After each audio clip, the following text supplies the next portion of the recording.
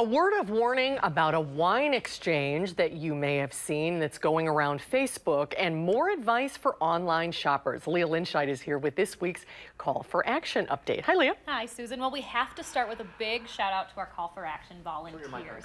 They helped put together our evening call-in last week where folks were able to call in with their consumer questions for an extra 3 hours at night. In all, we had 48 new cases, one of our most successful call-ins to date. So a big thanks to them for their dedication to the team and the cause and coming in on their off day. Well, on to some scamming social media posts to be aware of this holiday season.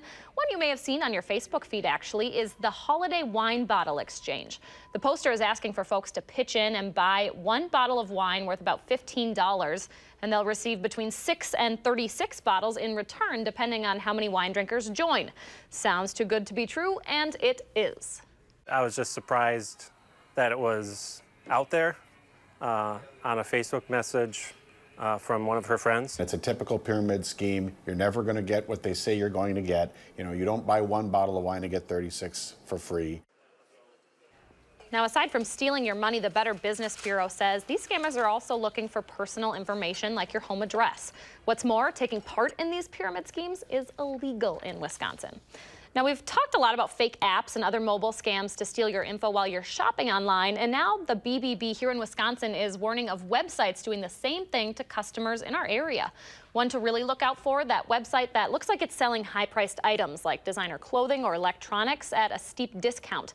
Again, it's a theme for me. Too good to be true? It probably is. So here's how to spot one of those fake websites. The BBB says simply don't believe what you see. Real logos can easily be copied onto fake websites. And look out for fake contact information. If you don't see any at all, that is a red flag, but sometimes the site will post fake numbers, so do a little research before you buy. And double check the URL. If they use a brand name as a subdomain of another URL, for example, brandname.websitename.com, that's probably not legit either.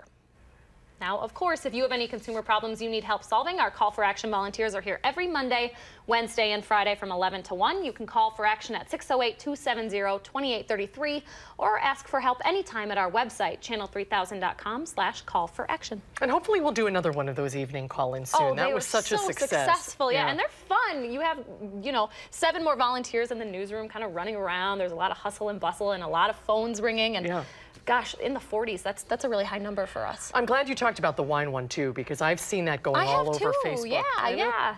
Those are words to live by. If it seems too good to be true, it probably is. Seriously, you've got to be so careful now. There's so much out there. I've said it twice today. I guarantee I'm going to say it next week, so words to live by. All right, thank you, Leah. You're welcome.